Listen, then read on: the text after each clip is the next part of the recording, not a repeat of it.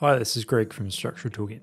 Updating a single USB license to reflect your updated subscription or new features can be done in a few ways, being either within Structural Toolkit itself or using the separate license updater program. Do note that the process for updating a network USB license is slightly different, and we will cover that in another video. We'll go through updating the USB within Structural Toolkit first, so skip ahead in the video if you want to see the license updater method using the chapters below. The license updater is usually the most straightforward way to update your license, as the process of doing it within SDK can differ depending on the version of SDK you are using. To update your license with Structural Toolkit, make sure the USB is plugged into your PC and open up the program.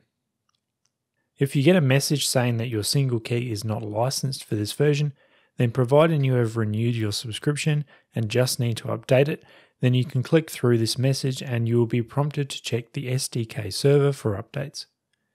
Clicking yes will then bring up another window that provides details on your current USB expiry date and the date it will be updated to. Applying this update will then update your lock and you will be able to access the latest version of Structural Toolkit again. If no license updates are found, you'll need to contact our support team to help you with your subscription. If the program says your single key is not licensed but then does not ask to check the server for updates, you will then need to use the license updater program instead, so skip ahead in the video to that section. If the program starts normally without any messages, it means your license is still valid for whatever version of SDK you are using. To update your lock in this case, you will need to navigate to the Help tab, and providing you are using SDK version 5.5.4.8 or later, you'll be able to click on a drop down below the Updates button and click Update License. If you're on an earlier version of SDK without this feature, then you'll need to update the program first by clicking on the version number to the top right to download, or logging in to our website using the login details you've been provided with. Alternatively, you can just use the license updater.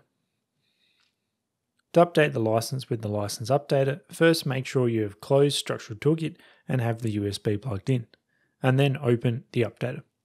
The license updater can be found within the program files where Structural Toolkit has been installed, or by searching for it in the Windows start bar. It will be called License Updater v2. Typically, the program will automatically detect the USB license. In the event that it doesn't, you may need to press the Connect and Detect buttons here. Below will be details on your USB license. It will show the currently set subscription date on your USB and your current license features, and doesn't reflect the license information you'll be updating to just yet. To update the license, click the Update button and press Yes. Your updated license information should then display.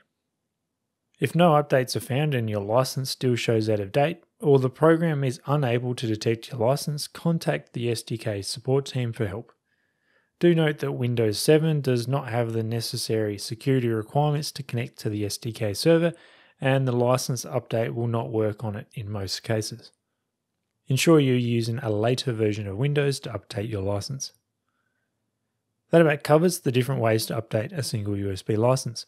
Feel free to check out our website for other tips and videos. Thanks for watching.